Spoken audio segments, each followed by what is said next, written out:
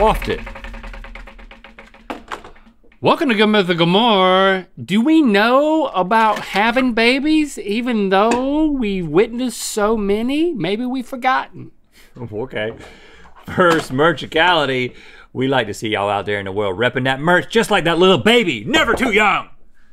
And when you do, sometimes you get to win stuff. Congratulations, the winner this time is Spooky V. You win a $30 mythical.com gift card. Oh, look at that. Merch leads to more merch. Hashtag merchicality. Wow, I like that jingle. So Stevie, how much do you know about baby trivia? I know everything that's written for me on this scoreboard. Okay. You were once a baby. True. This, I mean, I'm not gonna get graphic here. This does not smell like a vagina. It's just a gimmick. It's a wonderful gimmick. And vagina is not a bad word. No, it's a proper term. It's a proper term. Quiz us, Stevie. Let's see what we know. Okay, so I'm gonna ask you questions that sometimes have multiple answers, and that's fine. So there's no multiple choice or anything. You're just gonna have to really dig deep on this. Are we working together? I've had more children than him, so we're not working together because I feel like I can beat you. How should you treat your baby's gas? Name one acceptable answer other than burping them. Celebrate it. Gas means that the pipes are clear. Okay, it's not burping. I was gonna say patting them on the back. That's burping. If baby has gas. One of the things you can do is they make this tool. Now we did not use it, but that's right. We use it on the show, and it's this little thing you stick in your baby's behind, and it releases any trapped gas from their colon. That's one acceptable method. How do you treat it? You feed the baby. I don't know. I always thought gas was a good thing. So celebrate it. Okay. I guess if you have gas pains, it's like when they fart, that means that there's relief. But if you know that they're like, if they can't release it, I don't know. It's kind of like CPR but for the belly. Right. You squeeze it right out of them. I don't know. Okay. The answers I have are: change your feeding position. Make sure their head is elevated above their stomach. Switch to a slower flow nipple if you're bottle feeding. Yes. Or bicycle their legs. No, bicycle their legs. Well, I've definitely done that. Now, when you say low flow nipple, I mean my right nipple is a high flow, and my left nipple is a little lower. Then switch so sides. You just switch sides. Bicycle legs. Well, That's aren't not options. multiple those choice. Yeah, those are all true. So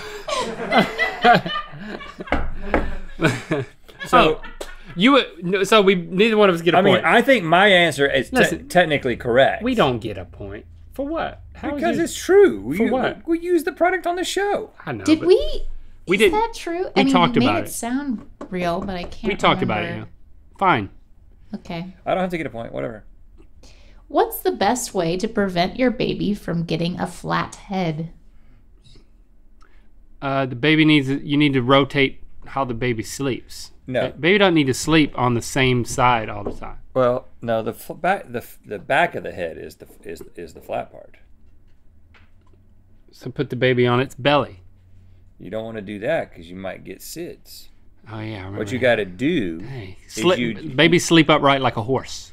You buy us. There's a special there's a helmet. There's another product that is available for this that creates a little divot for your baby's head to lay in. Yeah, but that's not what she's looking for. Apparently, because the first time I said about a product, it didn't. Because you could also put a helmet on your baby if the head starts to become different. I think you have to limit the amount of time they spend in the crib. That's my answer. I say let the baby sleep on its side, and then rotate the baby like a rotisserie chicken. So, like, these answers are coming from your own personal experience of having multiple babies, right? Well, I wiped all that slate clean. And both of my kids have flat heads, so I mean, we didn't worry about that. We're making all this up. They had gas and flat heads. I mean, it's just. The answer is tummy time. The soft bones in a baby's skull can flatten if they spend too much time sleeping or lying in the same position, but time on their stomachs will fix this, strengthening neck and back muscles, allowing them to turn their heads. Yeah, but not while they're sleeping. You don't put them to sleep, but you give them tummy time. I remember that. I remember that now. Tummy time.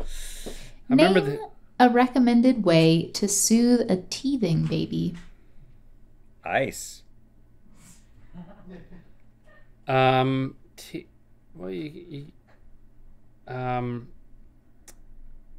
Drugs.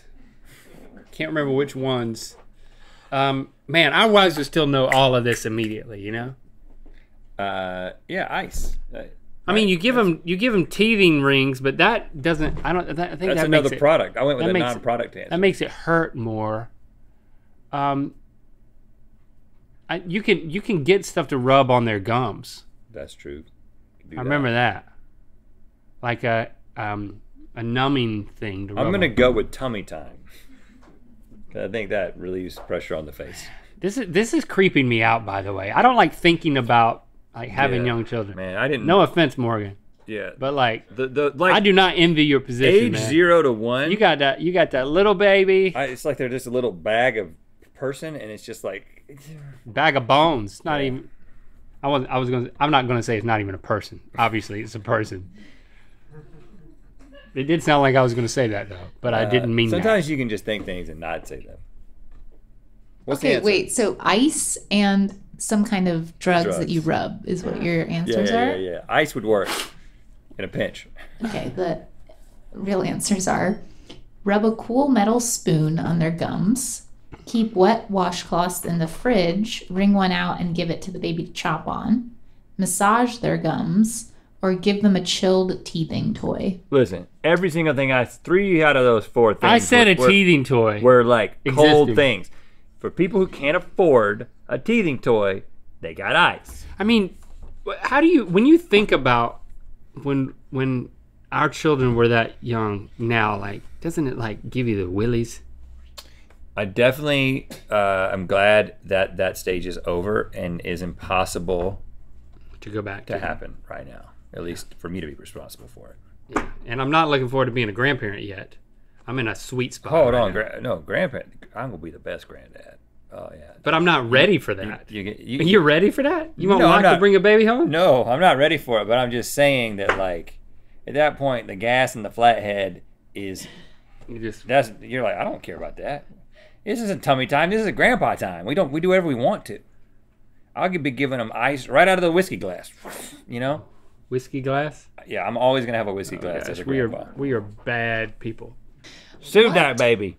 Is colic? And what are some ways to soothe a colicky baby? Colic is a general term for a baby that is difficult to soothe. It does not have a medical origin. And it differs from baby to baby, and it's just whatever works for your baby. Sometimes it might be rocking, sometimes it might be ice, sometimes it might be whiskey. He's wrong. It's when babies either lay on their side a lot or they wrestle with other babies and their ear starts to like be kind of like Cauliflower. fleshy. Yeah, Colic ear. right. And you just drop the ear and you say, oh, that baby's got colic. But you know it's the ear. Right, yes. Okay, so we've reached that point now. I was right. Yeah, you're pretty right. I Colic think is he's when right. a healthy baby cries for a much longer time than most babies, more than 3 hours a day or more than 3 days a week. Just a bad baby, basically. Symptoms include high-pitched screaming, clenched fists, and red face or pale skin around the mouth. And colic doesn't have a cure, but you can soothe the baby by giving them a hot bath, making sure they aren't hungry and checking for a clean diaper, rocking or singing your baby, putting their carrier on top of the dryer, playing music, and putting your baby against your body. And Emphasis taking on top of the calm, dryer. slow breaths. Not in the dryer. Now, We had colicky babies. That's why I knew that. the thing is, and Morgan, see, how old's your baby? About 9 months. 9 months old now? See, the thing is, the communication is pretty one-sided. You know, it's like you love this baby so much and you want to make sure that he's okay and that she's happy and all this stuff, and you know, but you're reading the tea leaves, and it's so frustrating, especially frustrating if they're like crying a lot. It's like, oh my gosh, what am I supposed to do? And it's like, should we call the doctor? Should I ask my mother-in-law? Do I have to talk to my mother-in-law? All that type of stuff, you know? It's like, oh, it's just it's so difficult. When they Morgan, get older, you can start to blame the problems on them. Have you known all the answers to the questions? For the most part. Yeah, see, he's Of course Morgan He's in knows it. all He's these. in Okay, it. this He's is in the it. final The question. wounds are fresh. They're open. So What? I have a 1 point. I have a 1 point lead, and I have 2 additional symbolic points. Right. Nothing matters anymore. So I don't it think you can says. win. What is the recommended way to trim your baby's fingernails?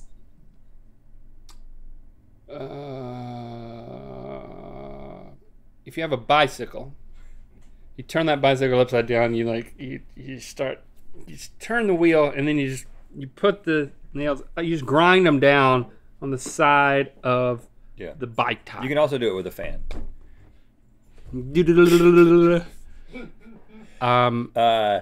I think what you do is you go outside on some concrete, some cement, and you let them crawl around. You take something that lures them like a little ball, and you throw it around, and they'll slowly wear themselves down. If they're at the crawling phase. Right. Yeah. If they're at a real little baby, they just kind of lay there on the concrete. You can still get them to make contact with the concrete. Do you want to know what you should do? Like, That's a good way to trim your dog's nails, by the way. Just let them run around on asphalt, no concrete. No, I don't know what the real answer is, but I know what the practical answer is. I know what mamas actually do. They bite their kids' fingernails. They do. Yeah, some mamas do. The bad That ones. is an acceptable answer, I guess, but I just learned that today. Or you do it when your baby's asleep, calm or drowsy, or you use special baby nail clippers or an emery board.